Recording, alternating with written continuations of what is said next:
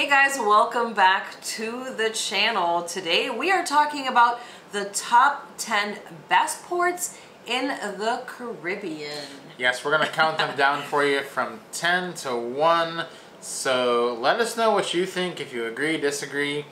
Let us know your top 3 in the comments as well. Starting off with number 10 though, it's going to be Nassau.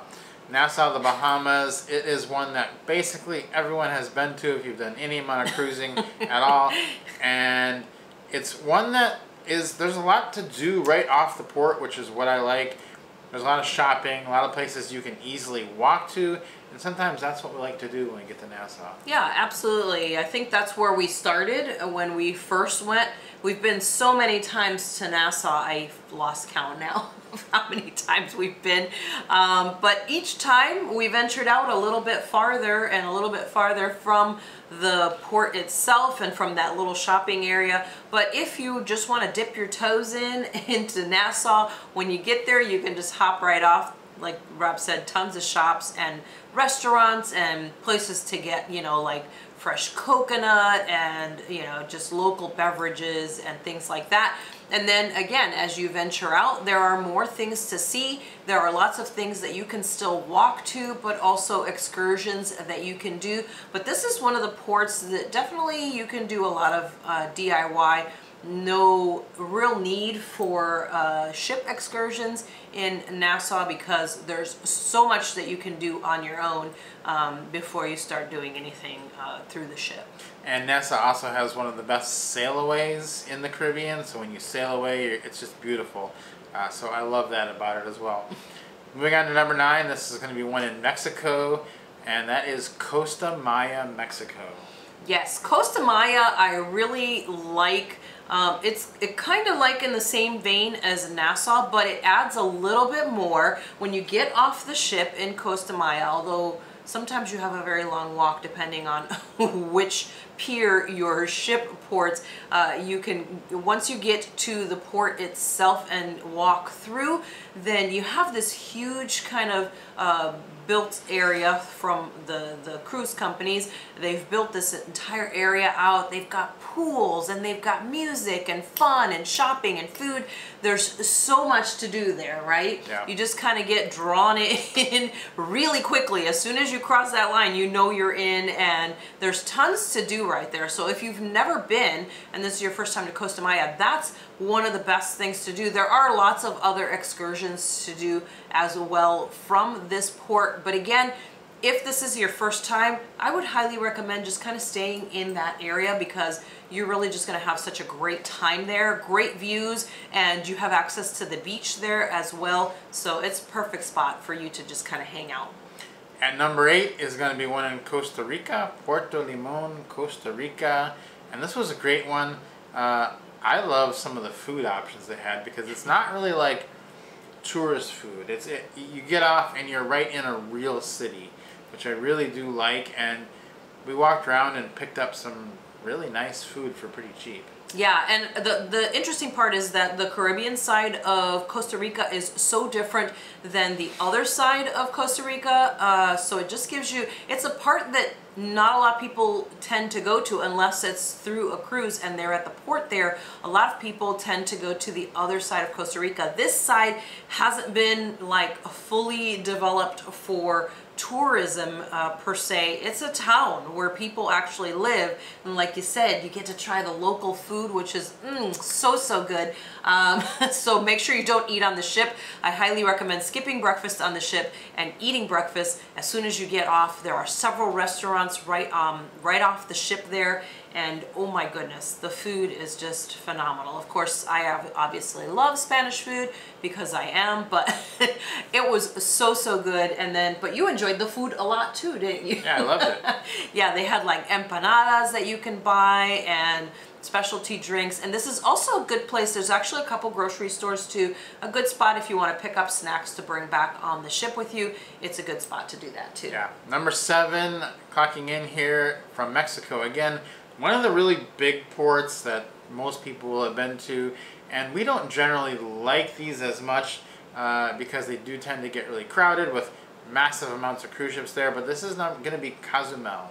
Yeah, Cozumel has actually answered the call to all of the ships that port there on what seems like a daily basis. There's at least 2 or 3 ships in there for the most part, sometimes more, and there's just so much to do here. This is another one where you don't actually have to enter all the way into Cozumel. When you come off of the ship, the area that they've built up there is really great. They don't have swimming pools in this area, but they do have a ton of shopping, and the restaurants there are really good. Fabulous, fabulous views from here as well. So if you just wanted to do something like that and that was your first time to Cozumel, recommend doing that. Then you can also, this is actually, Cozumel is a great port to DIY your excursions. You don't really need to book through the ship on these because you're just going to get a better experience. It's going to be way cheaper, and you can book actually right from the port when you walk off the ship. Exactly. Number 6, San Juan, Puerto Rico. And we had a great time in Puerto Rico because they do drop you off right near the old town for the most part. You can just tour the old town, you can walk to the forts. That's what we chose to do in our last one. We have on other occasions though also done things like the 4-wheelers, the ATVs, so there's tons of choices for you in San Juan. Yeah, there are tons of things to do. Actually, the last time that we were there, we decided to do something a little bit different and took this walking path to the backside of the port and got to of the fort, not the port, of the fort, and got to see some views that we had never seen before. If you haven't watched that video, check it out here on the channel because it is, we passed very few people. You get to see like huge iguanas down there, so a little bit of wildlife. There's a little bit of hiking there as well, so it was actually a pretty superb experience. Number 5 is going to be St. Martin, and there's a lot to do in St. Martin. You can go with a ship tour or you can DIY it like we did in our last one. We had a great time. That's right. We used the Resort Pass app, and we wanted to go to one of the resorts. We actually wanted to go to the resort that's right next to Maho Beach, which is where the famous beach where the planes basically are landing right there, so they go right over you to the airport.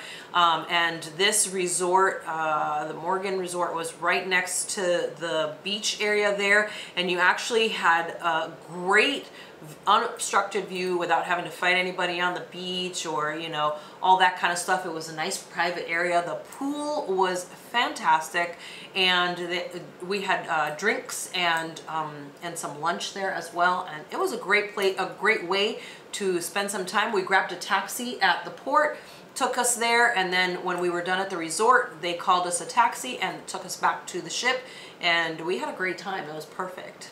Number 4 is a port that is relatively new to the cruise scene, but we absolutely loved it. There's not actually a ton to do there, but what there is to do is pretty great. So it's going to be Bimini. Yes, and I think Floridians have known about Bimini for a while, but those who have been cruising, it is a newish port to the cruise industry, and it is awesome. Absolutely loved the swimming there. The beach is phenomenal. If you want to go to just the beach and relax and have a good time, this is the place to do it. You have a couple of options. You can either go the resort path and go to the resort and have fun and, you know, kind of more music and dancing and all that kind of stuff, and a pool and with access to the beach, or you could just go straight to the beach and head on down to the end. We did do a full video here on the channel about our experience in Bimini. We prefer to have more like a private beach type experience, so we went down to the end and had a whole area to ourselves and just had such a great time there. And the water is so clear. It's absolutely phenomenal. It is a great addition to the cruise ports in the Caribbean. Number 3 is going to be St. Thomas in the Virgin Islands, and this is one that we love because you can do your own walking around DIY thing, or you can get off and get on a excursion to St. John, which is what we did. And we went over there and saw Trunk Bay, which is one of my favorite places I've ever been. I always wanted to take some pictures there, and that was really awesome. And then this last time we went to St. Thomas, we did the DIY walking around. So it's great either way you want to do it. Yeah, it is great. It depends on, you know, what you want to do. But if you stay on the island, there is tons to do right there at St. Thomas. Or if you've been lots of times, you can always just grab a ferry and head on over to St. John. Or like us on the first time. We went over to St. John the first time. And then this last time we were there, we did the DIY. Either way, you have lots of options. You can stay on St. Thomas and enjoy it, or you can enjoy another island that's nearby. Okay, number 2 is going to be Puerto Plata, Dominican Republic. That's right, and it's actually where my family is from. So Puerto Plata is actually great, especially if it's the port actually is Puerto Plata, as opposed to if they're in Amber Cove. You have to take about a 45-minute ride into Puerto Plata from Amber Cove. But if you actually are ported in Puerto Plata, then it's great because you can walk from the port straight over into Old Town, and it is gorgeous. Lots of colorful, beautiful buildings. There's tons to see. There's always some type of street performance and just so much to do there. They have you know, different types of painted streets, umbrella streets, and of course the food. You have to have some food when you are in the Dominican Republic. It's absolutely phenomenal, if I do say so myself, but you should definitely enjoy your time in Puerto Plata. It's not a ton of cruise ships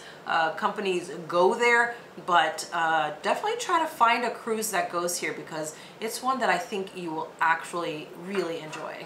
And right when you get off the ship there, also there's a huge kind of pool area that you can just stay at. If you don't want to walk into town, you can just use the pools, and there's music and food right there. So tons of great things to do. Let us know also, there's some really humorous shops in Puerto Plata. One is called the Dominican Walmart.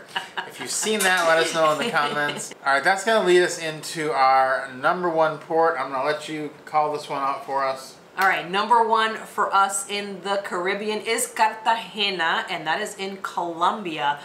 I know, it is absolutely phenomenal. This place has everything. You're going to want to go here multiple times because you will run out of time before you run out of things to do and things to eat.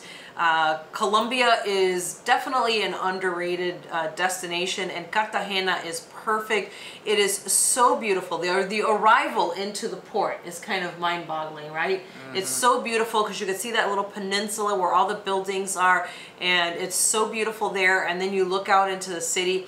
You can grab a taxi very easily right there. But before you do that, you end up in this gorgeous kind of tropical rainforest looking place with all of the birds to take pictures with, and it's just such a great port, right? It is wonderful, and the food is phenomenal. They have, if you like, they have a dish where they pile up all kinds of meat with fries and all kinds of things on it.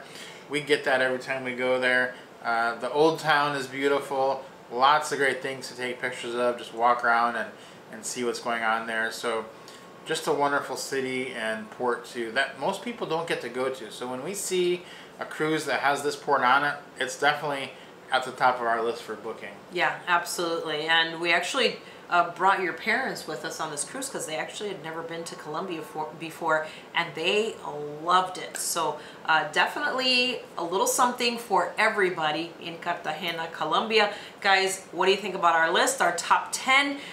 Would you put Cartagena at the top? Let us know down in the comments. We hope you enjoyed this video, and we'll see you guys next time.